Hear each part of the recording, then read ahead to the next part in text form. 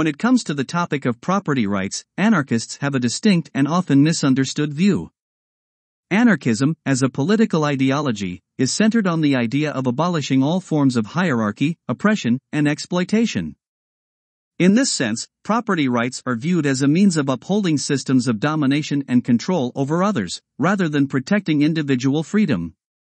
Anarchists believe that property rights are inherently unjust, as they give certain individuals or groups control over resources and means of production that are necessary for the well-being of everyone. This concentration of power and wealth in the hands of a few leads to economic inequality and reinforces existing power structures. Furthermore, anarchists argue that the concept of property is based on a false assumption that individuals can own land or resources, when in reality, these things are part of a larger ecosystem that is interconnected and cannot be truly owned by anyone. Anarchists believe in the principle of use, not ownership, meaning that individuals should have access to resources based on their needs and usage rather than their ability to claim ownership.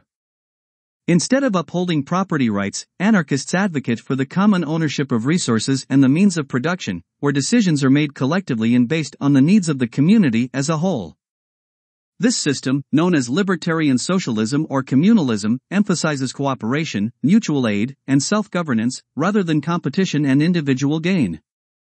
In conclusion, the anarchist view on property rights challenges the traditional notion of ownership and highlights the ways in which it perpetuates inequality and oppression.